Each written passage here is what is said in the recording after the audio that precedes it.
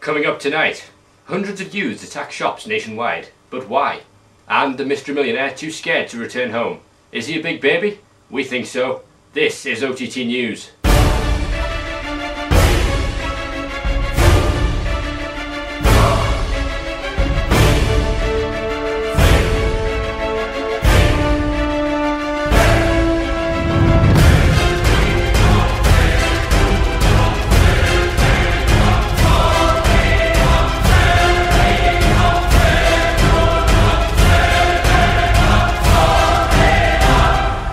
News.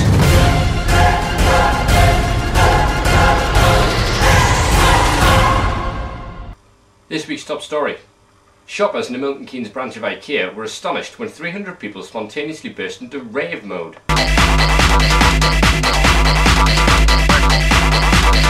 For no obvious reason. Our furniture correspondent Tom Bingle has this report. These are people. These are different people. And these are different people again.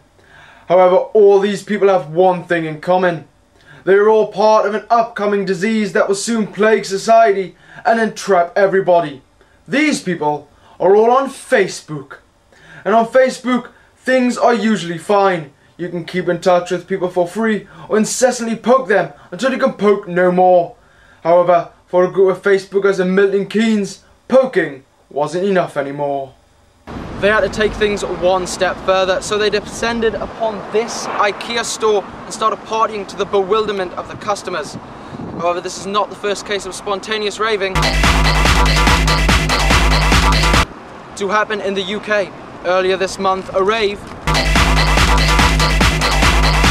broke out in a Marks and Spencer store in Greater Manchester, and 3 days later, a similar incident occurred in a curry superstore in London. The link? All of these were former nightclubs bulldozed to make way for new retail stores. One of the rogues who wished to remain anonymous had this to say. Well, we just wanted to make an impact, didn't we, boys? Yeah! You see, you can't change things now. People prefer things how they were. But surely you agree this is how big business works these days? Well, not in this case, you see. Real people like us preferred the old Facebook. Bring it back! Bring it back! Bring it back! Bring it back. So am I understanding you here that these spontaneous raves are nothing more than an elaborate protest against the new Facebook layout? Yes, that is correct, Mr. Bingle. And, well, it's also so we can get on the telly. Hello. Hi! I am still failing to understand why the Facebookers have chosen to protest in such a way. It has struck fear among shoppers because this incident could happen again, any place, at any time.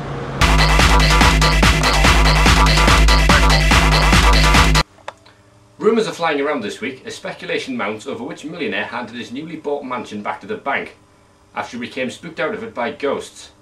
The millionaire in question wishes to remain anonymous, so as to prevent the ghosts learning where he is now living. Supernatural correspondent Jerry Benjamin is in a field. Jerry, do you have any further updates for us? No. Back to you. Thanks for the update. Police in California have arrested a man for breaking into the homes of 2 farm workers and stealing money. The 2 men were woken by the burglar, but when they confronted him they were both attacked. One was rubbed with spices while the other was hit with a sausage. We are now joined on the line by Lieutenant Ian Burramond from California Police. Hello. Hello there. Could you tell us more about this extraordinary incident? Certainly. We arrested the suspect, Mr. Vasquez, just after the incident. We found him hiding in a field close by, wearing nothing but a t-shirt, boxer shorts and socks. Are the chances of a successful prosecution high then? What sort of evidence do you have against Mr. Vasquez? Well, we were able to recover the stolen money, but we had less luck with the murder weapon, which was eaten by a dog. However, we did find Mr. Vasquez's wallet on the scene, apparently dropped by the suspect during the spice-rubbing assault on one of the residents. I tell you, this was one weird case. I agree with you there. Lieutenant Burramond, thanks for your time. The case is somewhat reminiscent to one that occurred back in 2006, but in that case a dog was eaten by the murder weapon, a lion.